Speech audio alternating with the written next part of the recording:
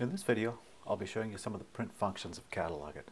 Now the printing I'm showing you today, you could do from the level of any individual entry, from the level of search results, or from the level of a particular folder. In this case, I'll be going to one of my folders. Now printing is accessed from these three dots here in the upper right hand corner. These are what we call the actions menu. When I click on that and scroll down to print, you see I have three different types of printing here. Now the first one, pages, you can think of as being essentially sort of an ad hoc report writer. So it defaults to showing your primary image and some of the basic information. If you want to, you can select all photos and have all your photos included. I'm going to go back to my primary photo for this one. And if I wanted any additional information besides the basic information here, I can select all, and now any other information that's being used in any of these entries is available to me here to add to my report. So now this is ready for me to either send off to my color printer, or I can print it as a PDF and then email it off if I needed to.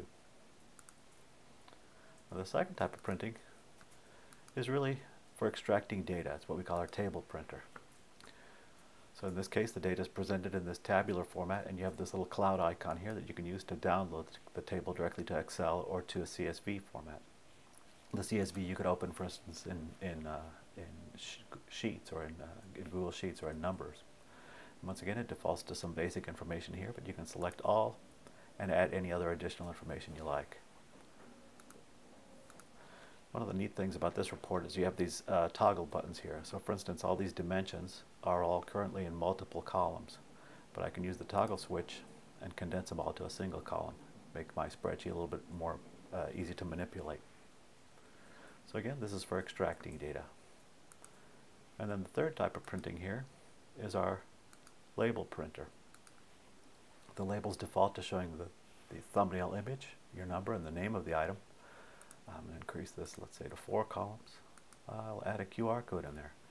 Now you can scan the QR code with your phone or your tablet, and it will actually open up the record in your browser on your phone. Defaults again to having your number and the title, but you can add any other additional information by selecting from all. And those are the primary print functions in CatalogIt. Thank you very much.